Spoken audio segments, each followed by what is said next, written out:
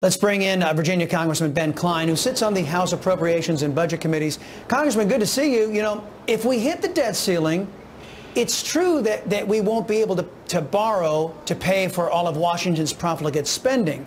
But hitting the debt ceiling doesn't mean default, so long as politicians prioritize spending, right? Something that you folks ought to be doing up there already. Am I right?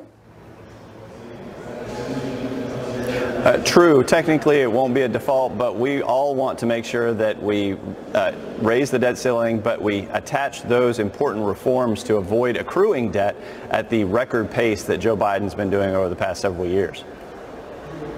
Now, Congressman, Senate Democrats continue to urge Joe Biden to invoke the 14th Amendment to unilaterally raise the debt ceiling. It's absurd. They sent a letter to Biden saying it will be impossible without it to work out a deal with the House. This comes as Treasury Secretary Janet Yellen refuses to rule out the 14th Amendment's use. Watch. I don't want to consider emergency options.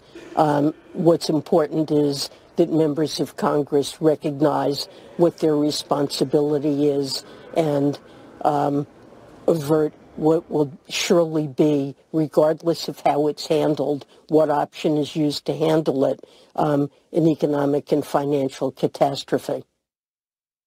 Okay. Well, even Obama said that the 14th Amendment cannot be used in this way. But I want to talk about the Republican response, Congressman. Lost in all the politics is what's an examination of our politicians' priorities.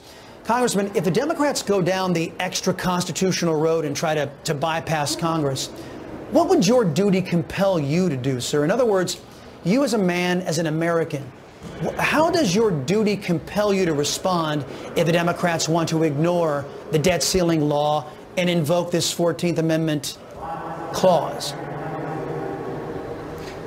Well, Chris, there are these modern monetary theorists out there who think that deficits don't matter, that debt doesn't matter, that the Constitution can be invoked and our requirements under the law to raise the debt ceiling be waived so they can keep spending the trillions of dollars that they've been spending.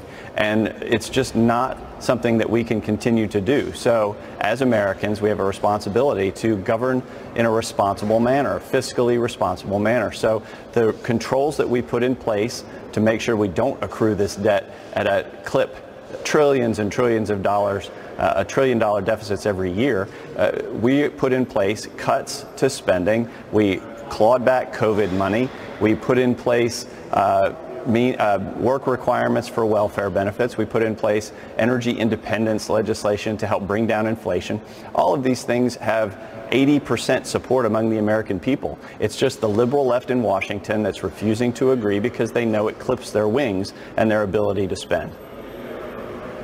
And Congressman, I only got about 60 seconds left, but I do want to ask you again, just to clarify, what would your duty compel you to do if the Democrats say, to hell with the Constitution, to hell with the rule of law, we're going to go ahead and we're going to do it unilaterally, we're going to spend, nobody's going to stop us from overspending whatever we want to spend.